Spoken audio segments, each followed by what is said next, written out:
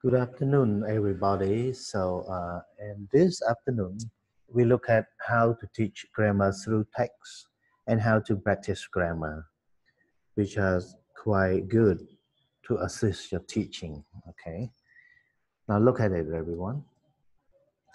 So we've looked at text and context, sources of text, practice, accuracy, fluency, and restructuring. Okay, text and context. When asked about the meaning of a word, there is often a question. What is the context? Okay, what is the context? So a lot of words mean different things in different contexts. Okay, so like we are safe now. Okay, put your valuable things in the safe before going out of the room. So you can see that safe here is an adjective. So the context here is mean uh, we are safe now. It means that we are not in dangerous situation anymore. Okay, but put your valuable thing in safe. Safe. So safe here is a noun. Okay, according to the context here. All right. Yeah. So, so the context is important that make you actually understand, okay, the meaning in a sentence, okay. This is the context. So, with different context, the word mean different thing, okay. Right. So, therefore, meanings of words in a sentence can be determined as long as they are in a clear-cut context and have enough references. So you need a very clear context and you need enough reference to actually determine the meaning of a words. Without these references to make context, the words would be decontextualized. So if you just say safe, safe, and then you have no reference or you have no context, so then we do not understand is it an adjective or is it a noun? Okay, over here. So you say I'm fine now. We are safe. We are safe. So it it is an adjective. Okay. Uh, we have a lot of gold, but then we put it in the safe. So safe is a noun. Okay. In the same way, sentences or even text could be decontextualized or ambiguous or unintelligible in the absence of the context. So without context, words are easily to be confused, okay? Yeah, ambiguous. It is also important that we are able to distinguish between the context of the surrounding text and the context of the surrounding situation. Okay, so you need to actually look at the context of the surrounding text and also the situation around there. Okay, yeah. So the first kind of context is sometimes called the context. Okay, the context. Yeah. It is the rest of the text that surround and provide meanings to each language item in the text. So while the second one is called the context of the situation, it shows the roles and relationship of the speakers and the mode of communication. Okay, so you have the context and then the context of the situation. Okay, and these show the roles and relationship of the speakers and the mode of the communication. Okay, over here. So some texts are too difficult for readers with regard to cultural diversity. Yeah, so it's actually sometimes it's difficult because there is a lot of culture in that context. Okay, so in this case, readers need to be able to overcome the cultural barriers. Okay, yeah. These indeed, readers need to have support from cultural texts, context of culture, in order to be able to get the text one. Okay, yeah. There are two areas to look at. Okay, we look at here, everyone. Yes, so we look at the sources of the text. Yeah, there are two areas to look at with regard to this text level view of the language. The first is that if learners are going to be able to make sense of grammar, which means that they need to be exposed to it, its context of use and what it means in text. Okay, yeah. So one is if learner are going able to make sense of the grammar. Okay, sense of the grammar. Okay, it means that they need to be exposed to its context of use and what it means in the text. Okay, yeah.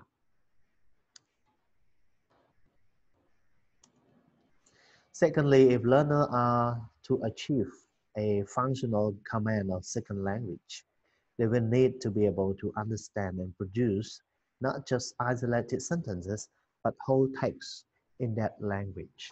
Okay, yeah, the whole text in that language, not only the isolated sentences. Okay, they need to actually understand the whole text. So that's why uh, you need a reliable context over here. However, text-based approach to grammar is now without prompts. The prompts are related mainly to the choice of the text. Okay, and of course, there are at least four possible sources of text. Yeah, there are four possible sources of text here. You have the course book, the internet, the teacher, and the student themselves. So where do you usually get the text from? And who do you usually get the text from? The teacher, the internet, sometimes the course book, yeah, mainly the course book, not sometimes, and also sometimes student themselves, okay? So we have been looking, okay, now we go to grammar practice, everyone. We have been looking at ways to present grammar so far, but it doesn't mean that after being presented, students are about to make use of the grammatical items they have learned. Okay, so uh, your students sometimes actually been presented with the new grammatical forms, but after that, they might not be able to use the grammar well. So it's about form focus, meaning focus, or the combination. Okay, it should be the combination. So then after they learn the rules, they can actually practice. Some learners seem to be perfect with their grammar, but when it is time to interact, they struggle with the production of every verb. Okay, so why?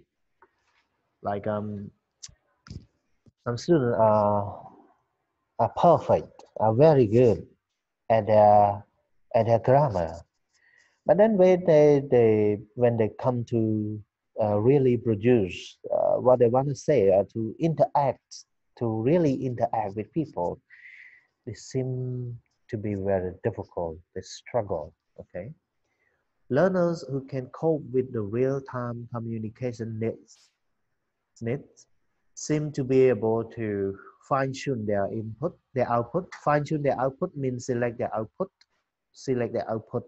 properly, and are readily equipped with automated language when needed. Okay, yes. So the language need to be pop up in their mind and start speaking. Okay, over here. The two objectives of practicing grammar are precision and applying the system and automation of the system. So one is that you need to be very correct to apply the rules, and then you need to be automatic, to use the system. Okay, so correct and quick. Okay, yeah.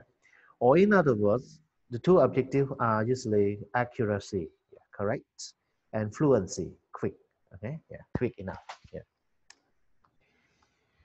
It is significant to note that there is a third type of students who are quite good at grammar and at the same time fluent, but only express a relatively limited range of meaning. Okay, yeah.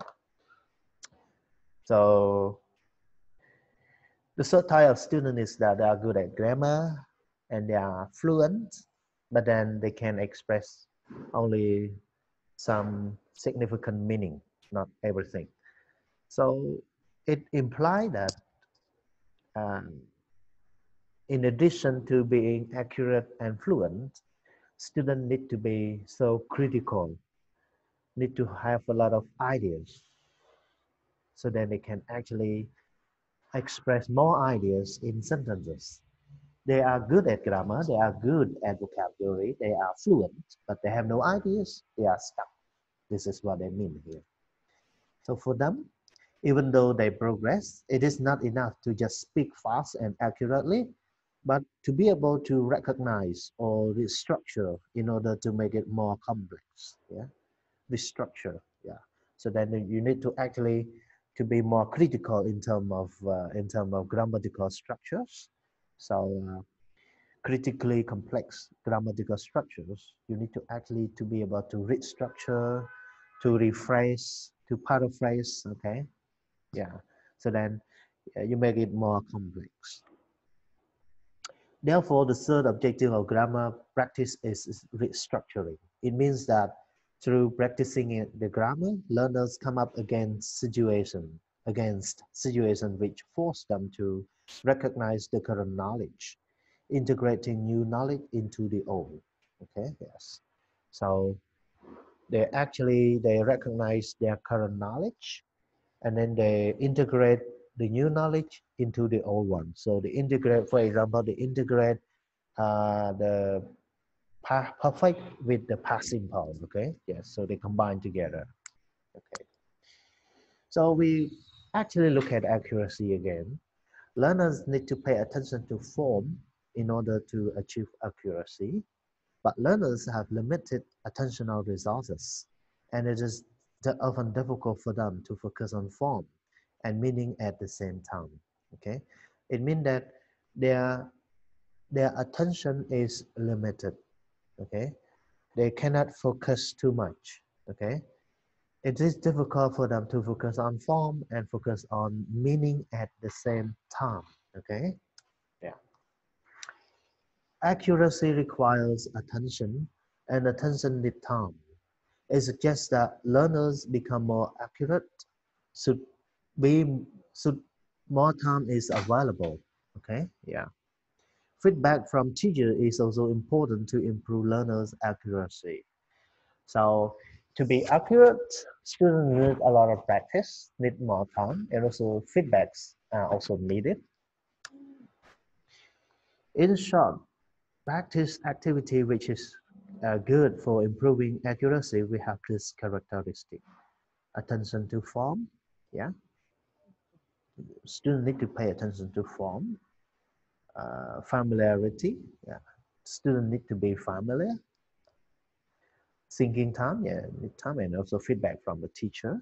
Okay, yeah, so these four are important for the accuracy.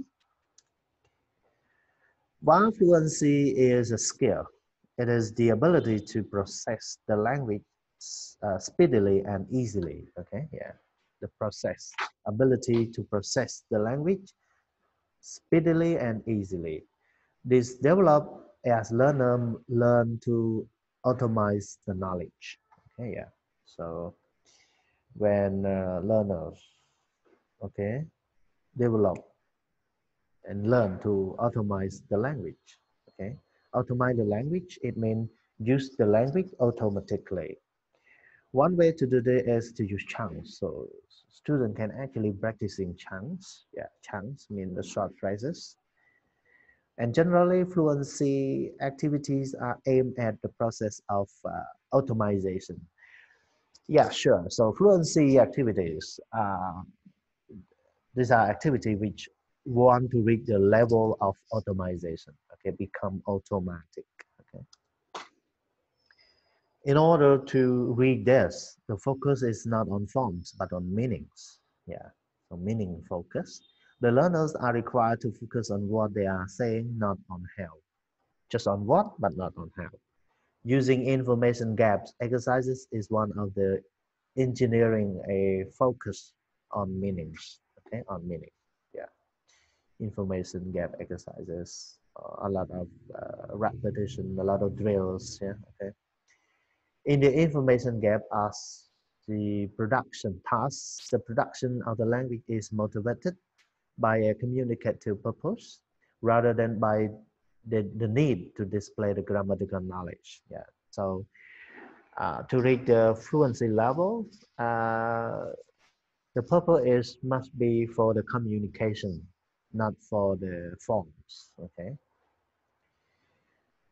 So to sum up, where fluency is the goal, practice activities should have the following characteristic: attention to meaning, authenticity, communicative purpose, chunking, and repetition. Okay, over here. Right, okay. So now we look at restructuring. Restructuring involves integrating new information into old. Yes. So yeah, so they combine together between the new knowledge into the old knowledge. Yeah. Traditionally, restructuring was meant to happen at the presentation stage. Yeah. That is, learners were expected to learn a new rule and straight away incorporate it into their mental grammar. Yeah, their mental grammar. So the grammar which they process in their mind. Okay. Yeah. However, there is a growing belief that restructuring can occur during practice activities. Yeah. Some argue that communicative activities such as information gap tasks provide a fertile site for the structuring. Okay, yeah. And such activity problematize learning. Yeah. So when they actually make restructure, okay, the sentences for the communicative activities, they actually create the problems in their learning, and then feedbacks are actually needed here. So therefore, practice activity designed to aid restructuring might have these characteristics. Problematizing, yeah. So focusing like on the problems in their sentence making, in their restructuring. Push, yeah, push student more, and scaffolding more. Okay, yes. So to sum up what you have learned here, everyone. Now this is the end. Okay, language is a context sensitive. There are three levels, layer of the context. You have context surrounding the text, the context of situation, and the context of culture. Yes, the three layers, everyone. Yes, three layers. Context, the context of the situation, and the context of the culture. Yeah. Grammar is best taught and practiced in context. Yeah. So this means that using the whole text as context for grammar teaching. Yeah. And practice activity which provide the development, accuracy, focus on forms, and fluency, focus on meaning. Okay. And then restructuring. Okay.